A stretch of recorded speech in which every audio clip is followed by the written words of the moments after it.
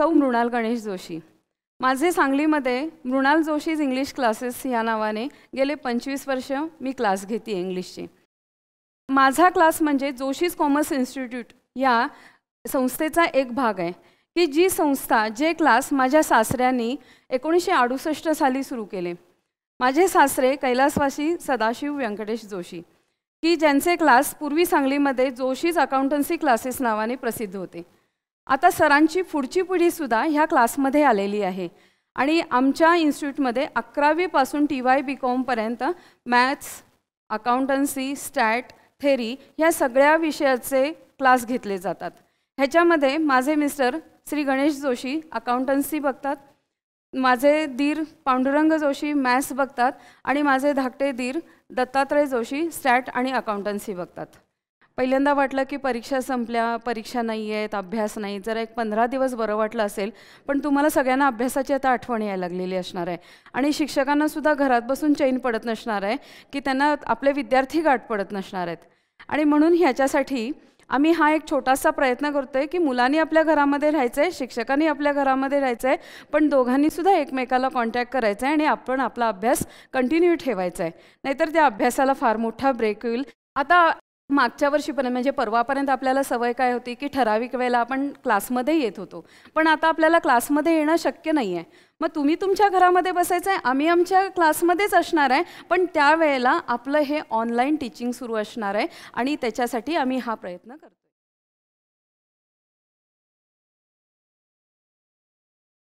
मुलांनो, आजपर्यंत तुम्ही माझे 3 भाग बघितले असतील ग्रामर सिरीजमधले।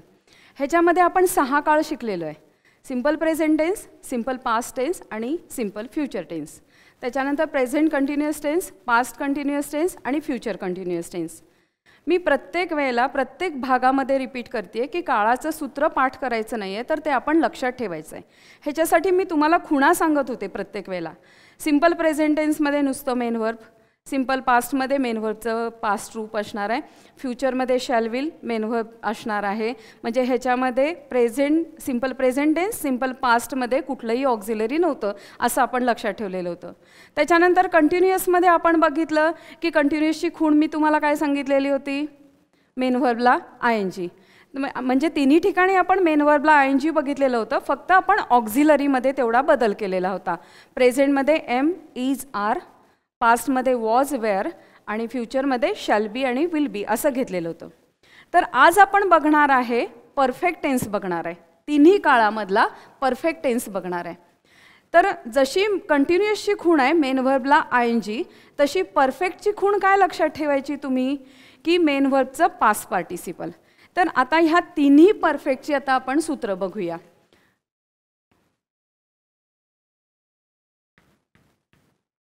प्रेझेंट परफेक्ट टेन्स,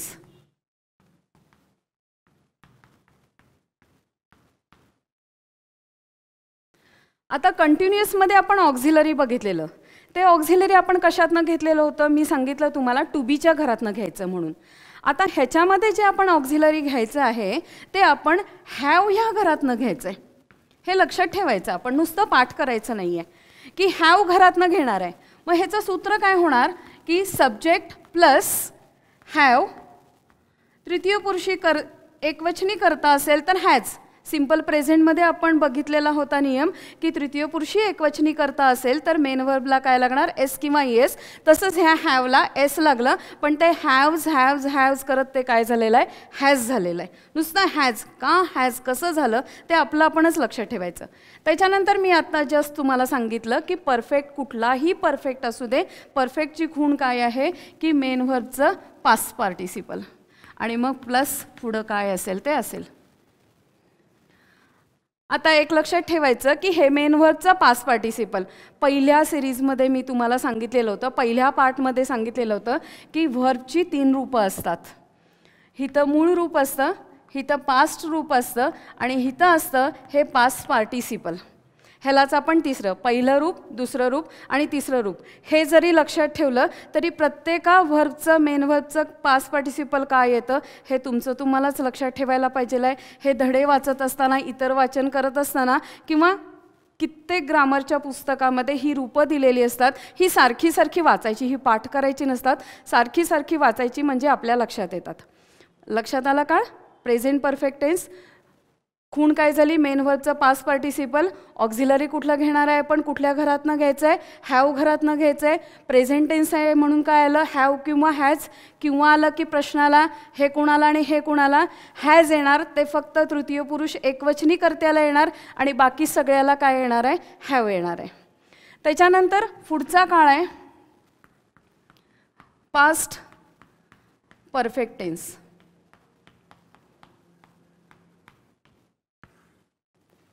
सूत्र काय होणार ह्याचं? सब्जेक्ट. बरोबर आहे. आता ह्या हॅवचं कुठला काळ करतोय आपण? पास्ट करतोय.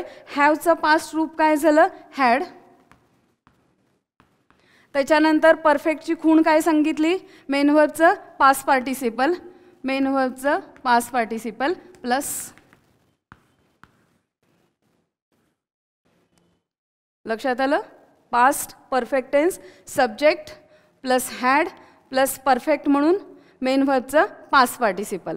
त्याच्यानंतर पुढचा काळ फ्युचर परफेक्ट टेन्स.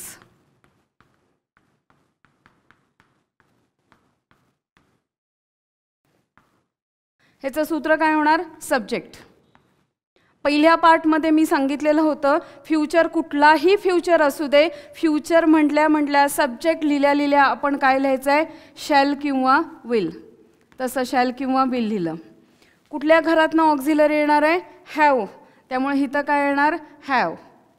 तृतीय पुरुषी एकवचनी करता असला तरी हॅज घ्यायचं नाही, कारण पहिल्या वेळेला आपण नियम बघितलेला होता शॅल किंवा विल नंतर नेहमी काय येतं? मूळ रूप येतं. त्यामुळे इथं कुठलाही करता असू दे, इथं काय येणार आहे? हॅवच येणार. त्याच्यानंतर परफेक्टची खूण काय सांगितली? मेन व्हर्बचं पास्ट पार्टिसिपल प्लस पुढं काय असेल तो असेल. आता तुम्ही बघा परफेक्ट टेन्स तिन्ही ठिकाणी आपल्याला काय दिसतंय? Main व्हर्बचं past participle. फक्त बदल कशामध्ये झाला आहे? ऑक्झिलरीमध्ये झालेला आहे. ऑक्झिलरी कुठल्या घरातनं घ्यायचं? मी सोप्या तुमच्या बोलीभाषेमध्ये बोलते. मी ग्रामरच्या भाषेमध्ये ग्रामर शिकवताना कधीही बोलत नाही की लक्षात राहावं, तुम्हाला पटकन लक्षात राहावं. कुठल्या घरातनं घेतलं? हॅव. प्रेझेंटमध्ये कुठलं झालं? हॅव किंवा हॅज. पास्टमध्ये कुठलं झालं? हॅड. आणि फ्युचरमध्ये कुठलं झालं? शॅल हॅव आणि विल हॅव. आता आपण पहिल्या वेळेला कुठलं गो हे बघितलेलं होतं. मग इथं असर्टिव्ह सेंटेन्स कसं होणार? I have. गोचं पास्ट पार्टिसिपल काय? गॉन. म्हणजे I have gone to school. तसं मग आता पास्ट परफेक्टचं काय होणार सांगा? I had gone to school. तसं फ्युचर परफेक्टचं काय होणार? I shall have gone to school. आता पहिल्या दोन पार्टमध्ये आपण बघतोय ह्या सगळ्या वाक्यांना काय म्हणायचं म्हणून मी सांगितलेलं होतं ॲसर्टिव्ह सेंटेन्स. आणि हा ॲसर्टिव्ह सेंटेन्सचा कुठला प्रकार होता? अफर्मेटिव्ह, होकारार्थी वाक्य. आता ह्याचं आपण नकारार्थी वाक्य दुसऱ्या भागमध्ये शिकलेलं होतं. नकारार्थी करायचं म्हणजे काय करायचं? नॉट लावायचं. म्हणजे ह्याचं नकारार्थी कसं होणार? ऑक्झिलरी कुठलं आहे ह्याच्यातलं? हॅव. म्हणजे नकारार्थी वाक्य कसं होणार? I have not gone to school. ह्याचं नकारार्थी काय होणार? ऑक्झिलरी कुठलं ह्याच्यातलं? हॅड. म्हणजे कसं झालं? I had not gone to school. त्याच्यानंतर ह्याच्यातलं ऑक्झिलरी येतं प्रश्नाला. कुठलं ऑक्झिलरी घ्यायचं? ह्याला हॅवला लागलं, ह्याला हॅडला लागलं, मग ह्याला शॅलला लावायचं का हॅवला लावायचं? पहिल्याच भागामध्ये मी सांगितलेलं होतं इथं मूळ काय आहे? शॅल आहे. त्यामुळे नॉट कुणाला लावायला पाहिजेला आहे? शॅलला लावायला पाहिजेला आहे. म्हणजे काय येणार? I shall not have gone to school. हे झालं निगेटिव्ह सेंटेन्स. ह्याचं आपण इंट्रोगेटिव्ह सेंटेन्स बघितलेलं. इंट्रोगेटिव्ह सेंटेन्स म्हणजे मी काय सांगितलेलं होतं? ऑक्झिलरी उचलायचं, पहिल्या जागेवर ठेवायचं. ऑक्झिलरी कुठलं आहे ह्याच्यातलं?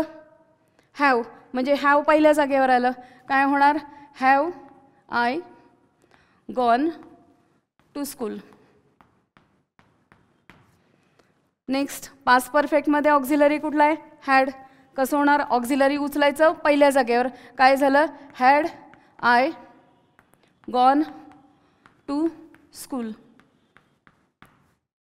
ह्याच्यातलं ऑक्झिलरी कुठलं घ्यायचं? नॉट कुणाला लावलं आहे आपण? शॅलला. त्यामुळे शॅल उचलायचं पहिल्या जागेवर येणार, म्हणजे कसं झालं? Shall I have gone to school. Interrogative sentence करताना मात्र क्वेश्चन मार्क द्यायला विसरायचा नाही, कारण पंक्च्युएशन मार्कला सुद्धा आपल्याला मार्क असतात. त्यामुळे ह्या सगळ्या खुणा लक्षात ठेवायच्या. मग आज काळ लक्षात आलेलं आहे. परफेक्ट टेन्स शिकला आपण, present perfect tense, past perfect tense आणि फ्युचर परफेक्टची खूण काय सांगितली मी? Main व्हर्बचं past participle. फक्त बदल कशामध्ये केला? ऑक्झिलरीमध्ये. प्रेझेंटमध्ये ऑक्झिलरी आलं हॅव किंवा हॅज, पास्टमध्ये आलं हॅड आणि फ्युचरमध्ये आलं शॅल हॅव आणि विल हॅव.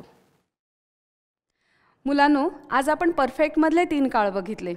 ह्याची सारखी सारखी रिव्हिजन करा. एखादं कुठलं तरी वाक्य घ्या, ह्या सूत्रांमध्ये घाला आणि परत करा. अजून एखादं वाक्य घ्या, सारखं सारखं सोडवायचं. सारखी सारखी वाक्य हाताखालनं जायला पाहिजे, म्हणजे आपोआप तुमच्या हातामध्ये बसेल. डोक्यात राहण्यापेक्षा हातात बसायला पाहिजे आहे. म्हणतात ना, practice makes the man perfect. तशा पद्धतीने. आणि त्याच्यातनं जरी काही शंका आली तरी माझा नंबर खाली दिलेला आहे, त्या माझ्या नंबरवर व्हॉट्सअपवर मला तुम्ही कॉन्टॅक्ट करू शकता. माझा नंबर आहे 95 61 45 14 12. थँक्यू.